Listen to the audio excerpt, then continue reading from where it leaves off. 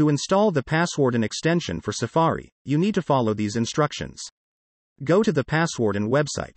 Navigate to the Downloads menu and select Safari in the pop-up window. Then click on the Mac App Store button. Download Passwarden.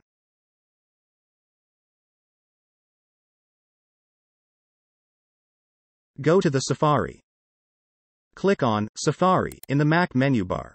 Choose Settings in the drop-down menu. Go to the Extensions tab. Place a checkmark in the box near Passwarden. Close the Extensions tab. To start using Passwarden, you need to log in using your Keep Solid ID or click the Sign Up button if you don't have one yet. To register your Keep Solid ID account, enter your email and password. Repeat your password. Check the box. Click on the Create button. Enter the 6-digit code that was sent to your email address or click the verification button right in the email. If you didn't receive any email, please check the spam folder. Your Keep Solid ID account has been created successfully.